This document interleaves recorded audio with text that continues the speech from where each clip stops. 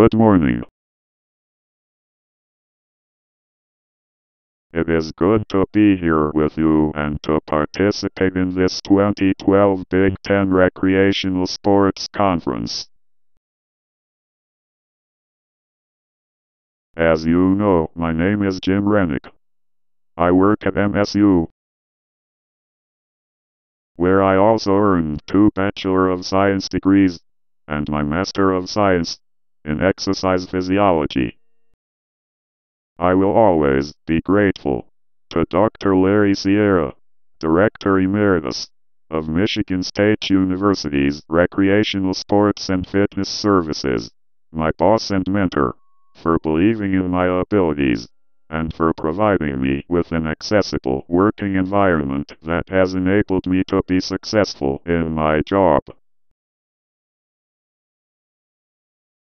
I am also grateful to Dr. Rick McNeil, the current director, who has continued the philosophy and values of Dr. Sierra. This will be a short talk, but please let me tell you a little bit about my life. July 1st, 1953, was a bad day. Dad was on a ship going to fight in a war. Mom Barb went into a coma and lost her life, and I became disabled with CP. A small ship went out and picked up my dad. He did not have to fight in that war. In 1956, Mom Noreen came into my life, just in time to get me ready for school. This was hard work for Mom. My first so-called school was in a wing of a hospital in Detroit. This was therapy only, PT, OT and speech, without any academics, which was not fun. When I outgrew this place, I ended up at a lab school at Eastern Michigan University. The first thing they did was size me up for some leg braces, in hopes they could teach me to walk. This did not work. A year passed, and I only could take 7 steps. Another problem was, I was growing out of my braces fast. My dad did not have the money to replace my braces every 3 months. I hated my braces anyway, and therefore every afternoon when I came home from school, Mom took my braces off and set me free. The east end of the Rackham School was our small dormitory, and when I looked out my window, I could see the big dome that the telescope was housed in. When I got up next to the telescope, I looked into the eyepiece, and I could not see anything, because my body was not stable. However, I loved seeing the big telescope.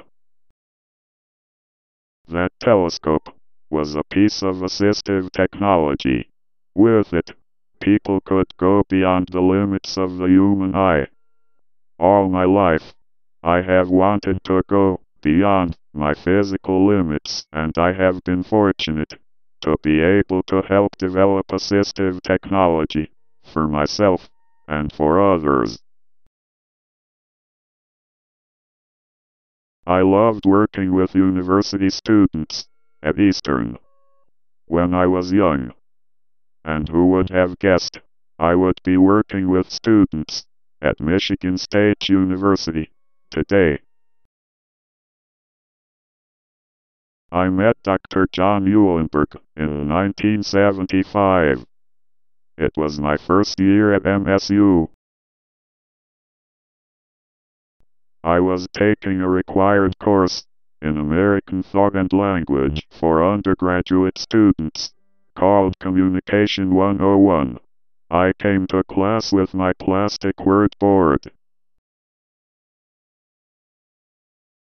The professor, Dr. Apple, did not want to take the time to communicate with me.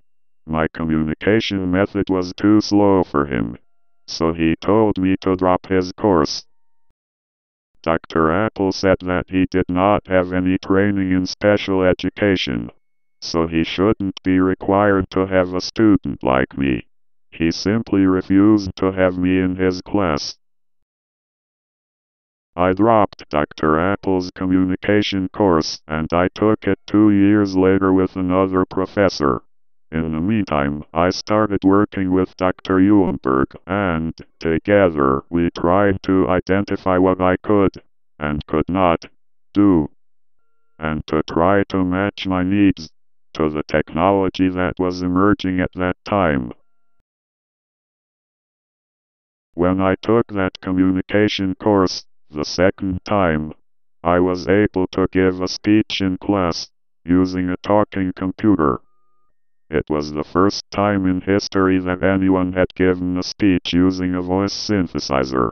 At that time, the maximum capacity of any commercial communication device was just 2 sentences. But we had figured out a way to expand the memory capability. I was making history. But, for me, it was mainly a matter of getting tools to do my schoolwork and get my bachelor's degree. I did earn that degree. In fact, I earned 2 bachelor's degrees. One in food science, and the second in human nutrition. I was determined to go for a graduate degree, so I went on to study exercise physiology, and I did earn my master's degree in that subject. My original goal was to get a medical degree, and I took a lot of courses that would prepare me for a career in medical science. In 1982, our local member of Congress from Lansing heard about my achievements and asked me to give testimony at a congressional hearing about assistive technology. It was the first time that anyone had given testimony using a voice output communication system. I like to think that my words that day helped to pave the way for the ADA, the Americans with Disabilities Act, which was signed into law in 1990. A week after I gave testimony in that congressional hearing, I got to meet George H.W. Bush and to give the benediction at a luncheon where he spoke.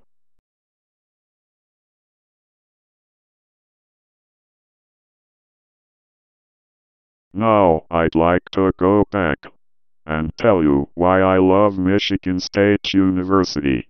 It all started when I was a little boy. I was 7 years old and got to go to school on a university campus, and the seed was planted. EMU is a great university. However, they did not have the student services I needed. I transferred to MSU because they offered all the services I needed.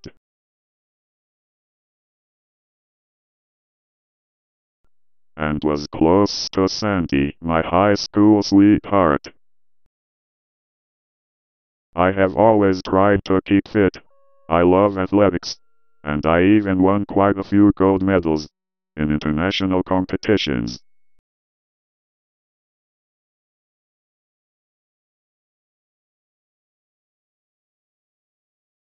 As I grew older, I knew I needed to take good care of my body. I took what I had learned as a graduate student in exercise physiology, and I designed a weightlifting program for myself. I had my friends help me work out.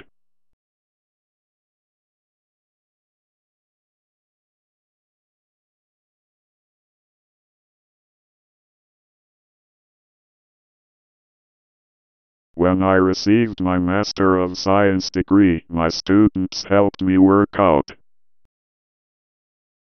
That went on for years until, one day, I was ordered by the risk management folks at MSU to stop my workouts. They said I could only do exercises while sitting in my wheelchair.